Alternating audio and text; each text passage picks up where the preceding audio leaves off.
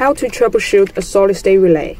Solid-state relays will get damaged instantly their input and output configurations are exceeded. Because of their unique design, this sort of damage can hardly be inspected visually and audibly from the outside, making SSRs harder to diagnose than mechanical relays. But with a few simple troubleshooting steps, it can be easy to check if a relay is working as expected or not. The relay we have chosen for the test is a DC-controlled AC output solid-state relay. For testing this AC output solid-state relay, things you need to get ready are a 110-volt or 220-volt AC source, for example your wall outlet, a 100-watt light bulb, and a DC supply, for which a 9-volt battery is more than sufficient.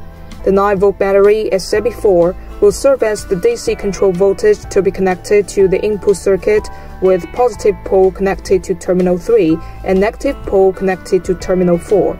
And a switch is also connected to open and close the circuit. On the load side, you'll have the 100-watt bulb placed in series with the AC source, or the wall outlet, and connect terminal 1 to the AC voltage and the bulb, while the second wire from outlet is to be connected to terminal 2 to complete the circuit, as shown in the figure. Now switch on and off S1. If the light bulb turns on and off accordingly, the relay is in good condition. Otherwise, there's a very high probability that you have a damaged relay and need to replace it with a new one.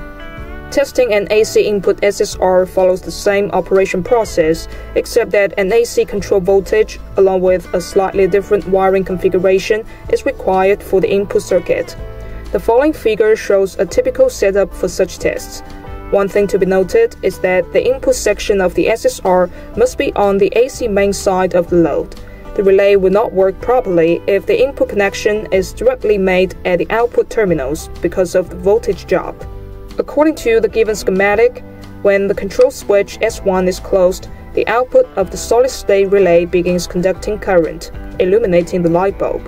When the switch is open, the light should be off. If this does not occur, you need to consider changing this faulty relay for a new one. Another functionality test we can do with a solid-state relay is made possible using a multimeter. There are two modes in the multimeter that can be used to test a solid-state relay. One is diode test mode and the other is resistance mode. Let's first take a look at the diode test. Any typical multimeter with a diode test function is sufficient for such tests. Place the red probe onto the positive input terminal of the relay and the black probe onto the negative input terminal. Turn the meter dial to the diode test mode. The measured voltage should climb to somewhere between 1.2 and 2.0 volts. The result may be slightly more or less, since different meters and models output different voltage and current levels. We should know that this method will only work for low-voltage DC control solid-state relays. Then let's go on to the resistance test. This test requires two meters, with one of them measuring the resistance across the output terminals, while the other continues with a diode test at the input terminals. When the voltage supplied is removed from the input terminals, the multimeter shows OL, indicating an open circuit. When the input leads are placed back, the resistance at the output part will probably drop down to the milliohm or kiloohm level.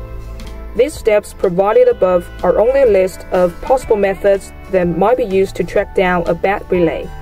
If you have any other idea of tracking and troubleshooting a relay, let us know in the comments section below to share with our audience.